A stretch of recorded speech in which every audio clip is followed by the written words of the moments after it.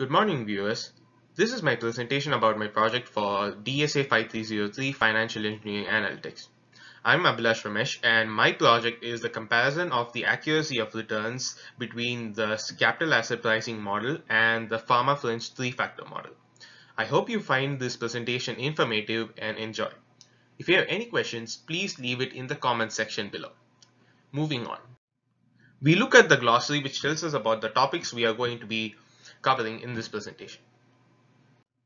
Let us start off with an introduction to stock market in general.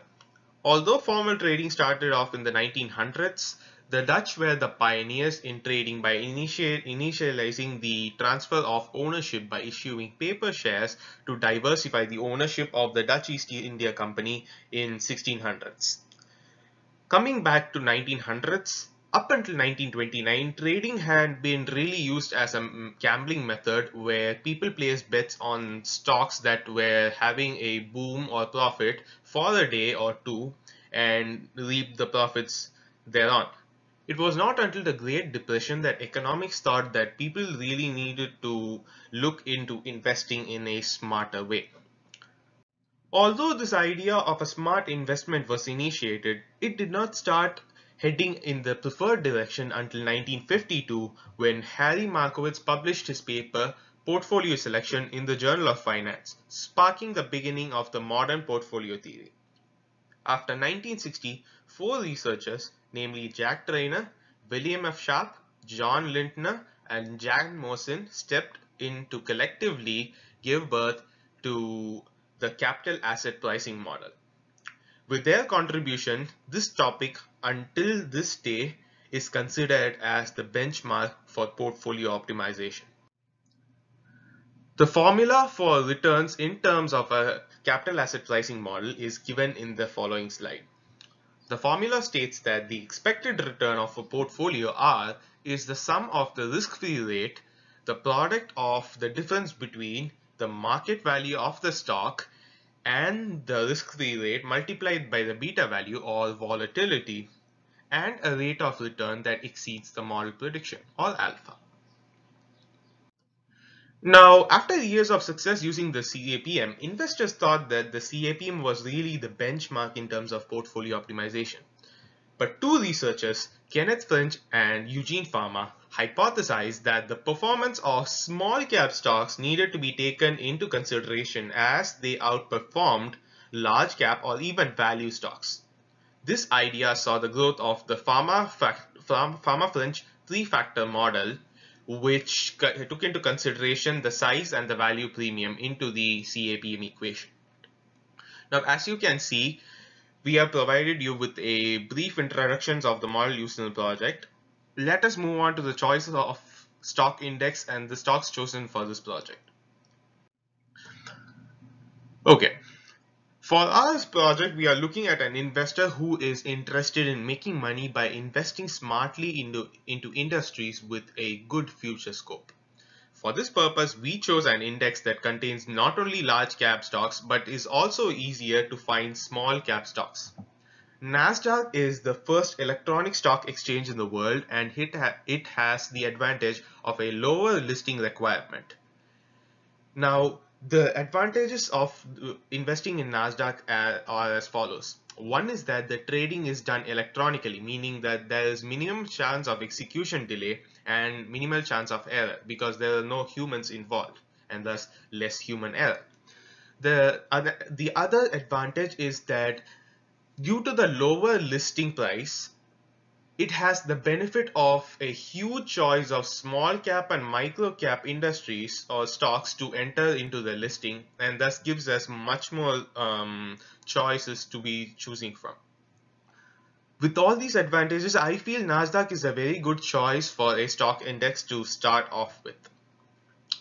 To create a balanced profile, we are going to be selecting 6 stocks with equal priority to large and small cap stocks. After extensive market research and study of trending industries, we have chosen the following stocks to be included in our portfolio: Microsoft Corp, Amazon.com, Apple, AxleRx Pharmaceuticals, Ultra Industrial Motion Corp, and CAD Trust REIT. All the stocks are downloaded from the Yahoo Finance website for a period of 5 years. The 5-year period is chosen as we are looking at monthly data for optimal results. Start calculating our beta value for justifying the choice of stocks, we would calculate our returns using the logarithmic formula. So the choice of logarithmic formula returns is due to the choice of performance measure, in which the tool for performance measure, for which we have chosen regression as our tool. The reason for choosing logarithmic returns is because it makes the calculated returns, easier to be fit into the regression model, thus making it an ideal choice for our analysis. After we calculate the returns, the logarithmic returns, we implement these in the formula for the calculation of our beta. So the formula for beta involves calculating the variance and the covariance, which is obtained from the returns that we had derived using the logarithmic return function. Now, the beta is defined as the ratio between the covariance between the stock T and the stock index divided by the variance of the return of the market. This beta is very much responsible for telling us if a a stock in a market is volatile or not, depending on the depending on the stock movement related to the movement of the stock index. Now, if we see the choice of stocks, the beta value is given on screen here, and we see that Microsoft has a beta value of 0.443, which is not bad considering that anything above a beta value of 1 is considered as volatile. Being 0.44 as the highest value for a large cap stock, we feel that our portfolio is much more stable than expected. We look at the following parameters to evaluate the performance of a model. Alpha, which is the measure of excess return, the p-value for looking at the probability of the alpha value to be seen in the equation, and the R-square value to understand the amount of variance predicted by the regression model. From the values, we see that the alpha value are lower for the Fama French models, but the p-value appears to be higher, meaning an assurance for the alpha value to be seen in this model. Higher assurance, actually, yes. The R-square value also appears to have increased, meaning a better explanation of the variance within the data and fitting it into the model. Now that we have compared the models using Excel, I made an effort to obtain the optimal weightage required to create the optimal portfolio using RStudio. I studied the information given in the source page, given the link below, to optimize our portfolio of stocks. We use the portfolio analytics package to perform the optimization to obtain the optimal weights along with the efficient frontier graph. We implement real-time stock data using the QuantMod package and perform the portfolio optimization for the portfolio. After doing all the analysis and the required data imputation, we are provided with the weights that are given for the stocks below. We introduced constraints such as the increase in the mean returns and decrease in risk in terms of variance. And we also introduced restricted our maximum weightage to 80%, assuming that 20% of the amount will be invested in bonds and mutual funds to further dissipate the overall risk. So in this slide, you can see the weightage percentage that has been calculated by our RStudio code. Sadly, we do not get the actual curve that is exhibited by the proposed efficient frontier graph, but we do get the distinct curve profile, meaning that our asset can be optimized for a maximum profit with minimal risk.